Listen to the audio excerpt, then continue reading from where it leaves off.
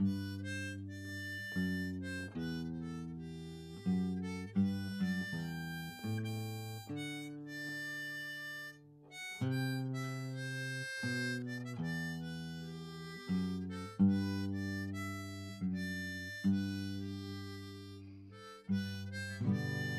and welcome to the Lincoln Journey.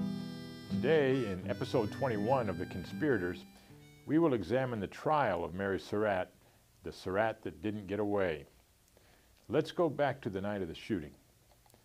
Purportedly acting on an anonymous tip that, quote, if you want to find out all about this business, go to Mrs. Surratt's house on H Street, unquote, police detectives James McDevitt, John Clarvo, and others rousted the house at about 2:30 a.m. They searched the building for Booth and John Surratt. They were convinced that Surratt had been William Seward's attacker. When Louis Weichman asked for the meaning of the intrusion, a detective exclaimed, "Do you pretend that you do not know what has happened?"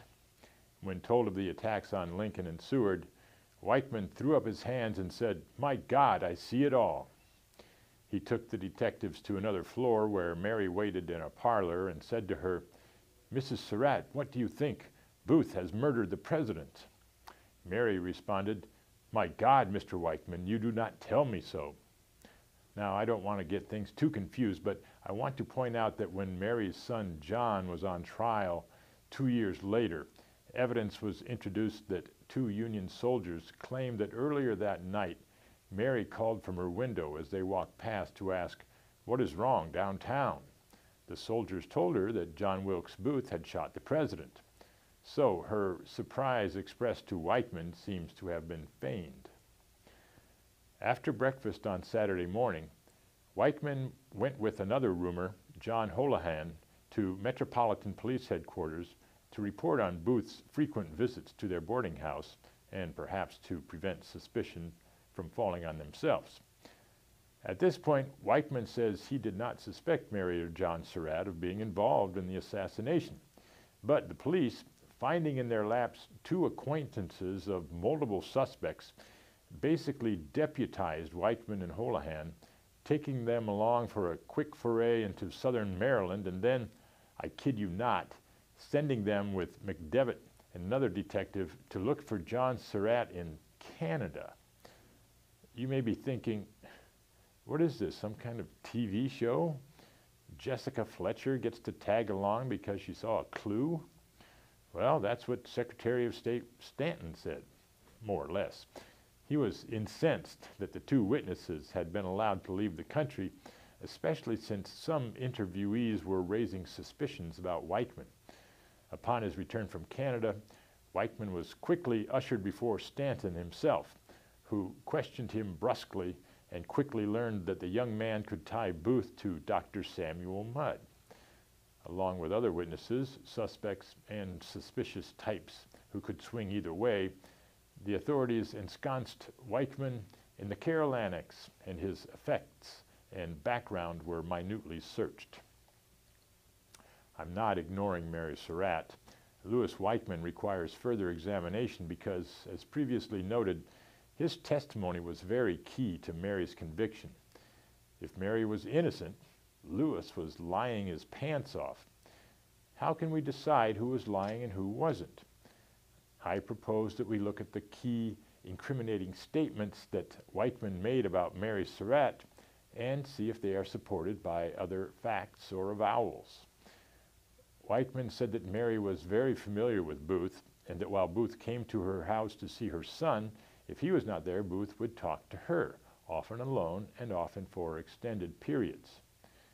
Mary's daughter, Anna, testified that Booth, quote, never stayed long when he came, unquote, but the last she knew of him being there was April 14th, the day of the assassination, when her brother was in Canada.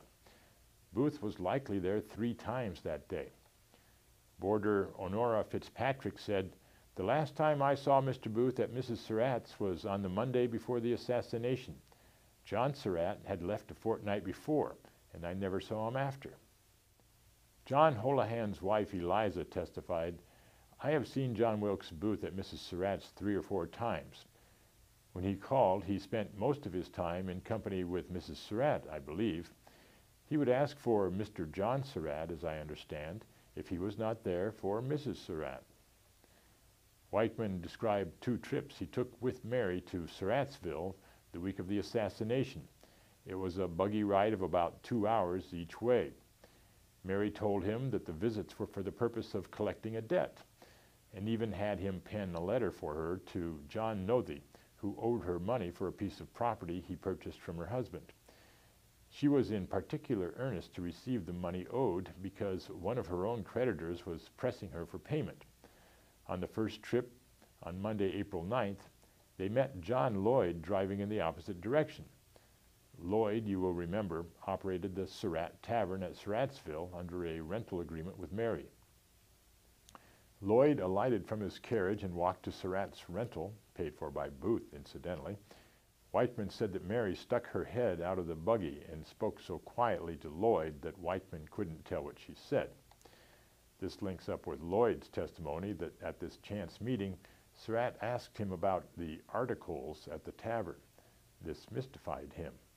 Then she came out plainer, Lloyd testified, and asked me about the shooting irons, the carbines that John Jr., Harold, and Atzerodt had left there several weeks earlier.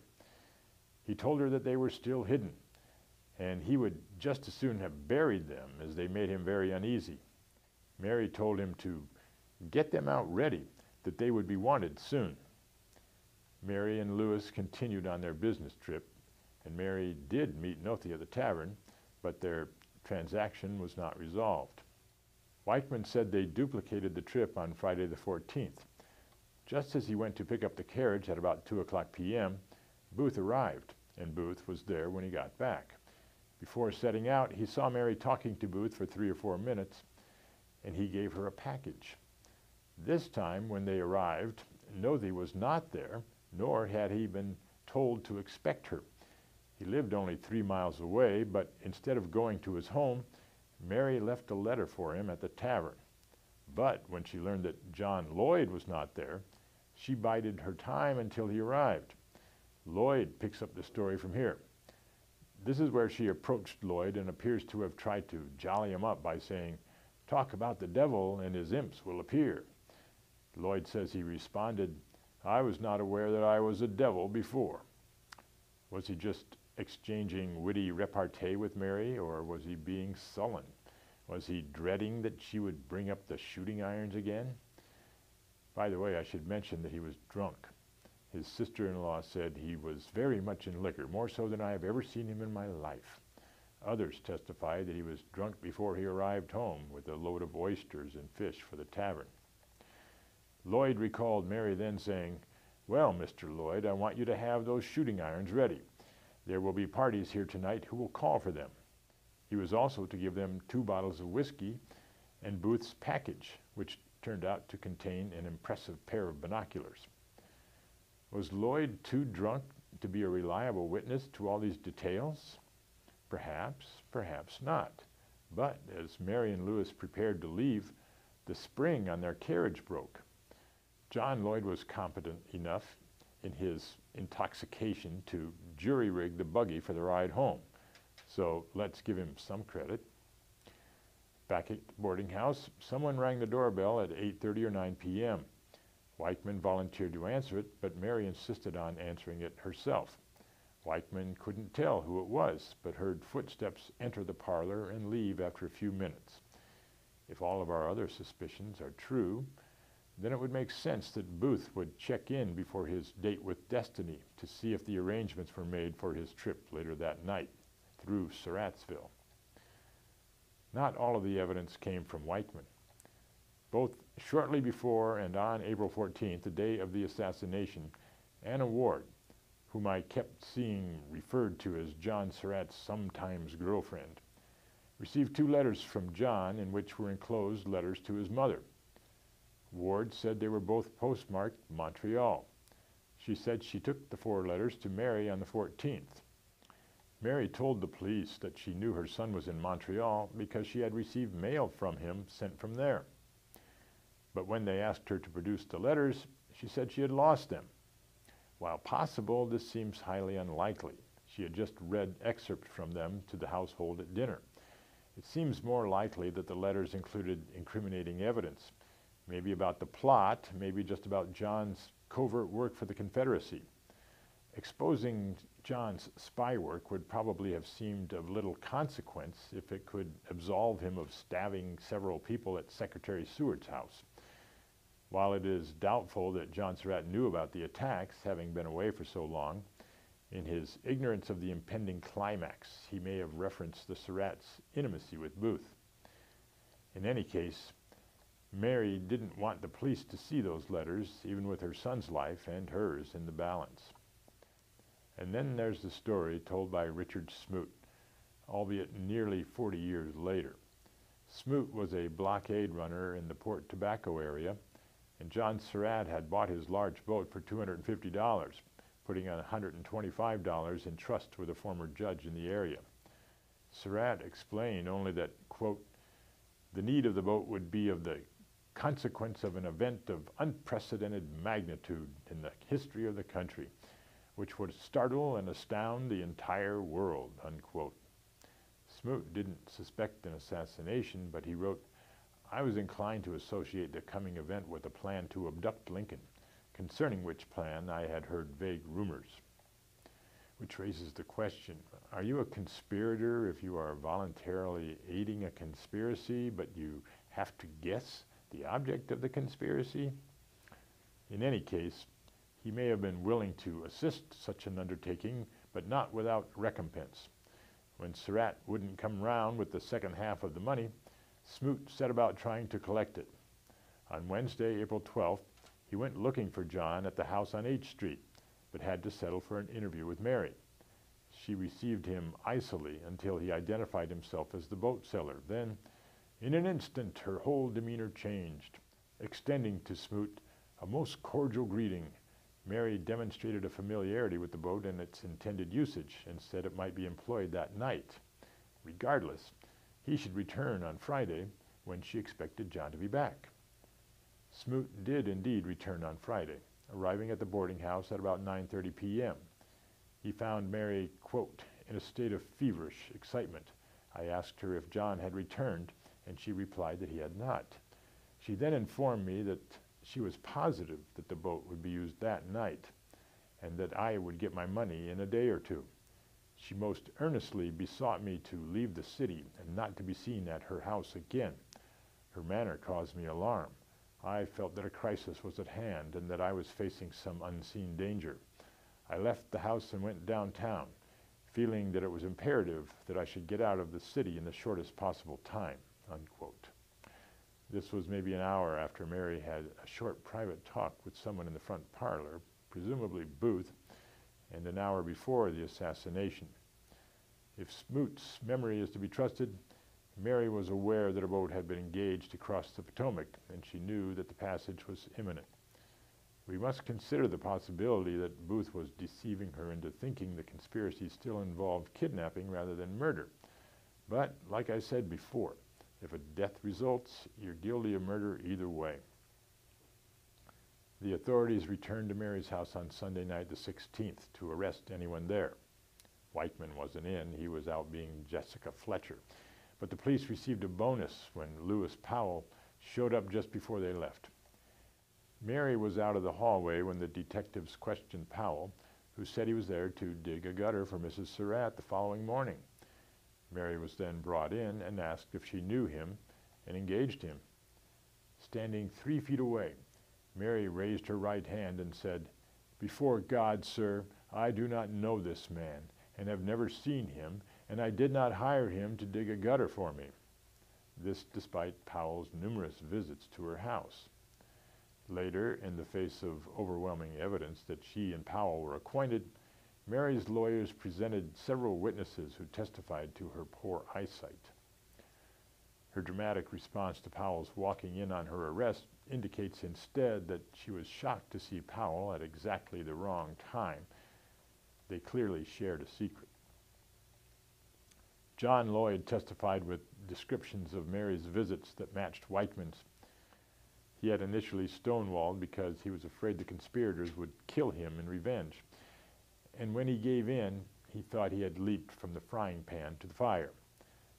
His arresting officer testified, "He commenced crying and hallooing out, 'Oh, Mrs. Surratt, that vile woman, she has ruined me. I am to be shot. I am to be shot.'"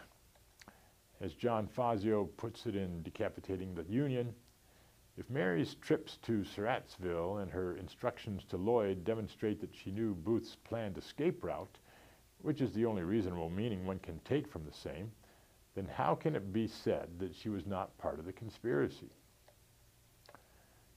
As compelling as that last question may be, it still draws attention to the lack of hard evidence. Mary didn't shoot someone and shout, "Sic semper tyrannis." She didn't stab someone repeatedly in the neck and face. And while her conversations with Weichman, Lloyd, and Smoot strongly suggest her involvement in the conspiracy, none of them heard her say anything overt. You would think that with a good lawyer, she could have escaped execution. Well, she actually had one of the best lawyers around. So what went wrong? Mary was immediately able to engage Maryland Senator Reverdy Johnson for her defense. Johnson had been U.S. Attorney General under President Zachary Taylor and was a celebrated defense attorney, representing, among others, John Sanford in the infamous Dred Scott versus Sanford case. Johnson stated that he was as anxious as anyone to see justice done on those guilty of assassinating the president, and while he would, quote, "do whatever the evidence will justify me in doing in protecting this lady," unquote, he would not, quote, "protect anyone whom, when the evidence is offered, I shall deem to have been guilty, even her," unquote. What the evidence justified him in doing was to attack the legality of a military commission in a long-winded argument that was never going to be taken seriously. He took no part in the examination of witnesses, leaving it to two very inexperienced attorneys, Frederick Aiken and John Clampett, who made blunder after blunder. They called a number of character witnesses, many of them priests, who were obliged by the prosecution to admit that they didn't know Mary well or had little or no contact with her for years. They called other witnesses whose testimony ended up hurting more than helping. An example, Aiken put questions to boarding house resident Eliza Holohan to establish that Booth went to the Surratt house in order to converse with John Surratt, not Mary. When Eliza couldn't specify the number of times that Booth had visited, Aiken coaxed her by saying, "Did he spend most of the time when he came there in company with Mrs. Surratt?" hoping for a no answer. Instead, Eliza said yes.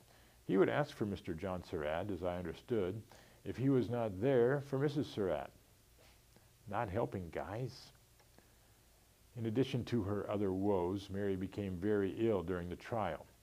She had a gynecological ailment that may have been endometriosis. For her better care, Mary was moved from her cell to a larger room next to the courtroom, and her daughter Anna was allowed to stay with her. This was another compassionate gesture by Prison Commandant General John Hartranft. I'm not including some of the incriminating things that Louis Weichman claims that Mary said because there's no corroboration for them. Stressing that caveat, I will include one that he didn't mention at the trial, but that he included in his book, which Floyd E. Risvold edited and published for him in 1975, 73 years after his death, entitled A True History of the Assassination of Abraham Lincoln and of the Conspiracy of 1865. When they returned from Surrattsville the evening of April 14th, Weichman recalls, "When about a mile from the city and having from the top of a hill caught view of Washington swimming in a flood of light, raising her hand, she said, 'I am afraid all this rejoicing will be turned into mourning and all this glory into sadness.' I asked her what she meant, and she replied that after sunshine there was always a storm, and that the people were too proud and licentious, and that God would punish them." Mary was found guilty by at least 6 commissioners, meaning she would suffer death. But 5 of the commissioners immediately petitioned Andrew Johnson to commute her sentence, in light of her sex and age, to life in prison. She was the first woman to be executed by the U.S. government, but I don't know what the age thing was. I doubt she was the first 42-year-old. Johnson later denied ever seeing the petition, but the weight of the evidence, if you will, strongly indicates that he saw it and denied it. Judge Advocate General Joseph Holt reported that Johnson told him she must be punished with the rest, that no reasons were given for his interposition by those asking for clemency in her case, except age and sex. Should Mary Surratt have been executed? No. Capital punishment is wrong. But was she as guilty as the others who were executed? Quite probably. The evidence strongly suggests that she was aware of and was actively contributing to a plot to assassinate the president. In this, the Surratt who didn't get away was as guilty as Powell, Surratt, and Harold. How does the Surratt who got away measure up in this respect? Do I mean the one who hid in Canada and ran off to Europe and left his mother to hang? Yeah, that's the one I mean. First we will deal with Hanging Day, then we will deal with him. See you next time for episode 22 of The Conspirators.